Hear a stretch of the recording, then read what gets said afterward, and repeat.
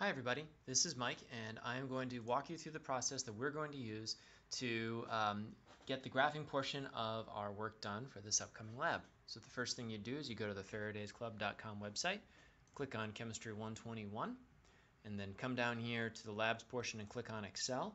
That's going to download something to your computer. You open that up and what you're going to see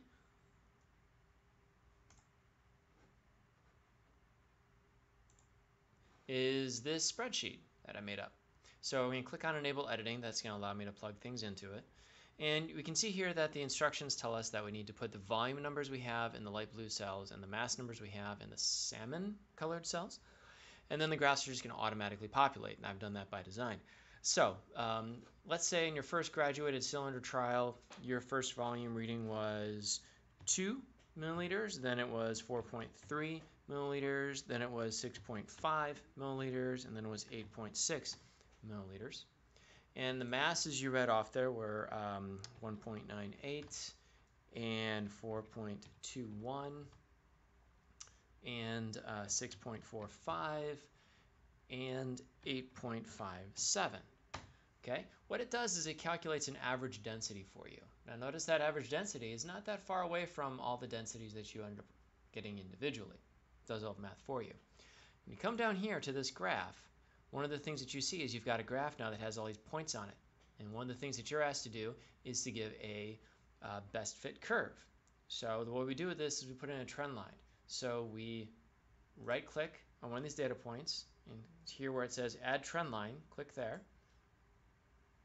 And you get these options over here. And the main one we'll look for is down here where it says display equation on chart.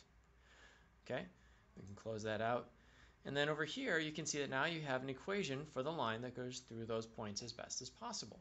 Now there's a pretty good chance that your data is not going to look quite as nice, but this is the main thing that we want to get done. You're going to do the same thing for a pipette, and if you're using a 5 milliliter pipette, your volumes will probably be 5 mils, 10 mils, 15 mils, 20 mils, and your masses will probably be, again, just making this up, 5.01, 10.03, 15.02, and 20.04.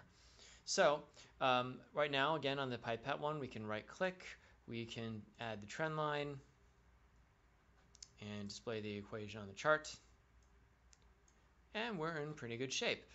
One of the other things you might notice is that when you come down here, the densities from those two, here and here, automatically come up here and here. When you put in the concentration of those solutions, which for this one, let's say is the water solution, has a concentration of 0 sugar, what happens now is that we've got the data points for these plots already in here.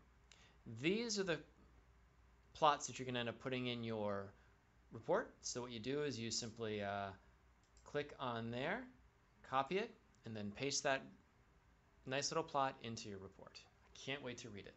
I hope that's helpful. If you have any questions, ask me during lab or feel free to email me. Thank you very much.